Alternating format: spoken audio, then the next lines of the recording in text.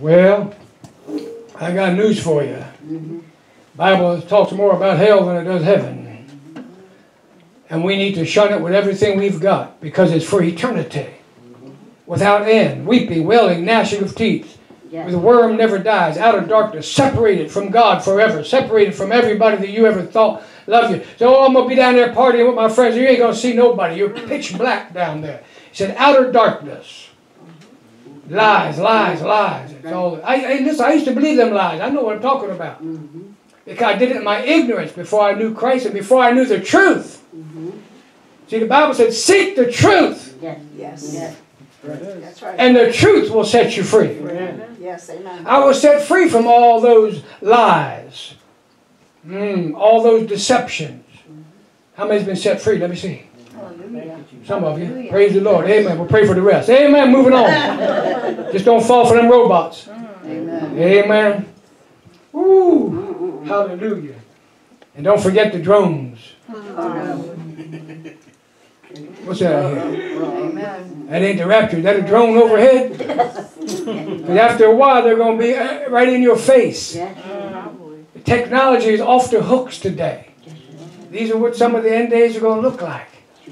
And we're just grabbing it, accepting it as a whole, the people, you know, blinded to it, sleeping again at the job. You know what I mean? And there's going to be nowhere to hide. You wonder how the Antichrist is going to take over and have control of the whole world, everybody? We used to think years ago it was by your Social Security card. Boy, we come a long way. Huh? That's the last thing he's going to worry about. I mean, they got so much technology, you can't keep up with it. That's why you don't want to be here. I believe in the rapture. Amen. I believe the Undertaker's going to get me before the Undertaker. Amen. I did 5 funerals in 2 months. And that the Undertaker kept looking at me. I said, boy, don't you be eyeballing me up yet. I ain't ready. I got work to do for Jesus. He laughed. Amen. Put your tape measure away. Amen. I'm waiting on Jesus. Hallelujah. Glory be to God. Woo. But listen to Psalms chapter 2, verse 4. He that sitteth in the heavens shall laugh. He laughs at them. He knows what they're up to. You don't catch God by surprise. He said he laughs. For the Lord shall have them in derision. In confusion, in other words. Disarray. That time's coming. Amen. That time is coming. The world is a whole different place now. It's taken on a different form, a different nature. It's not the same as it used to be. Even America, there's 2 different Americas now. Split right down the middle. Amen. Some are still patriots and love the country, and others hate it and despise it. Don't realize that it's the same one that blessed them and gave them free range and free will and all these things and blessed them financially, and they're turning against it. That's because they're blinded by the prince of the air. The Bible said the prince of the air, the demons of hell, have blinded them of the truth unless they repent and see and believe the gospel. Amen. Listen, we were all blinded too. Amen. Thank God for the light. Hallelujah. Brought us out of that darkness, thick darkness. The Bible said gross darkness. Yes. My Lord. Ooh. I think that there's plenty of Christians that are kind of like missing in action. While all of this is happening, devil's got us so busy doing other things instead of the most important things, serving God. Amen. Missing in action. Some have disappeared altogether. No, they didn't get raptured either. They jumped ship. Some have jumped ship. They've backslidden. They're in a dangerous place right now. Some are back in gross darkness. And that's why we can't judge them. We have to love them back. We got to pray them back. We got to trust God for their souls. Amen. Hallelujah. Amen. Too many have fallen asleep at the wheel. Amen. But the truth of the matter is they better look in the rear view mirror because Satan's sitting in the back seat. And before you know it, he'll want to drive. He'll take the wheel from you.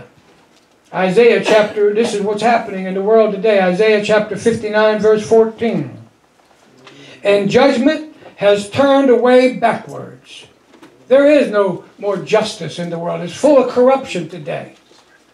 Only the strong and the wealthy run the ship. So they think.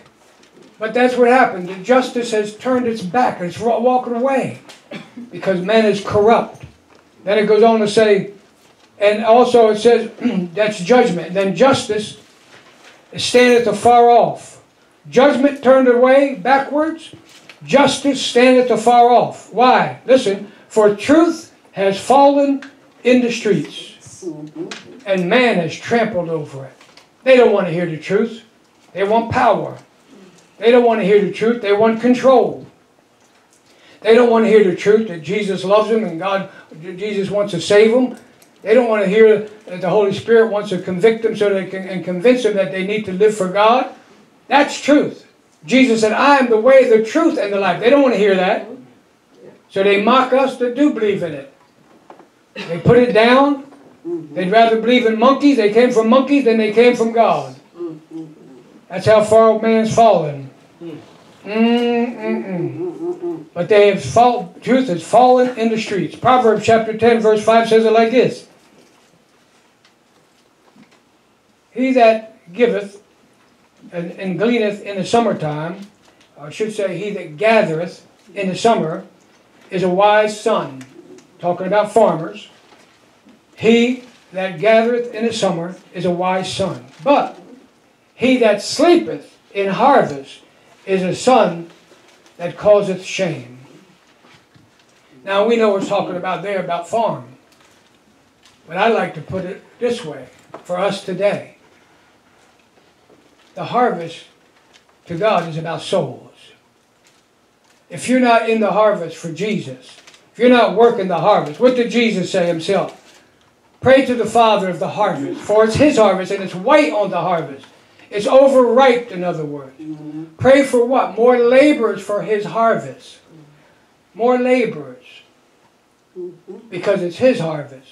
And we should be working in that harvest field. And I'd like to say here for a moment that I believe a lot of people in this particular church have been trained, have been hungry, and desiring to do more for Jesus. And I appreciate those that have that evangelistic outreach, that evangelistic heart, that goes out and feeds the homeless and the poor and witnesses and hand out tracts, and I commend all of you for doing that. Amen.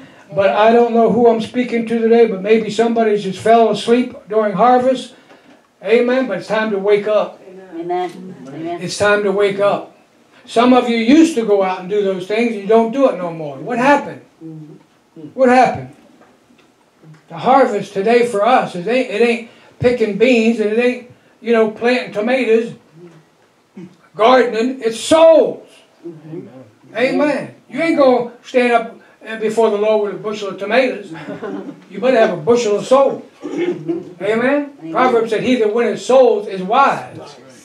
Now, I'm going to eat the tomatoes. Amen. I'm going to eat the beans, everything else that's planted. But I ain't going to take the time to plant it. I'll go to the store and buy it so I can give my Jesus more time for souls. Come on, somebody. Ooh, glory be to God. And nothing against anybody got a garden. Amen. Drop some stuff off at my house. I don't care. But I ain't coming picking it. Amen. I'm going to be studying the Bible. Amen. Amen. I remember when Jesus, the Holy Spirit told the disciples in the book of Acts, they were all ministering, and a lot of the leaders, Paul, James, John, all of them, and Peter, they were all giving themselves out to the church so much and doing all the things, setting tables and having the dinners and the meals and the fellowships and all these things. And the Holy Spirit told them, no, you pick certain people to do that kind of stuff.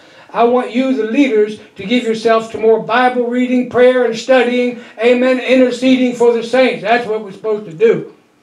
Amen. Amen. But some preachers just don't have that luxury. They got to do a little bit of everything. You do what you can, not what you can't. Amen? Amen. Woo! Far too many church folks are sleeping at the wheel. Listen to Mark chapter 13, verse 35 through 37. Watch ye therefore, for ye know not when the master, that's Jesus, of the house cometh. Could be in the evening, could be at midnight, or it could be when the rooster crows, or in the morning. Lest coming suddenly He finds you sleeping. Last verse. And what I say unto you, and yes, unto all, watch. So he says, watch. Watch what? Watch and pray. Watch for the signs of the times, for the days are evil. The Bible says, redeem the time. That means make good use of it. Don't waste time.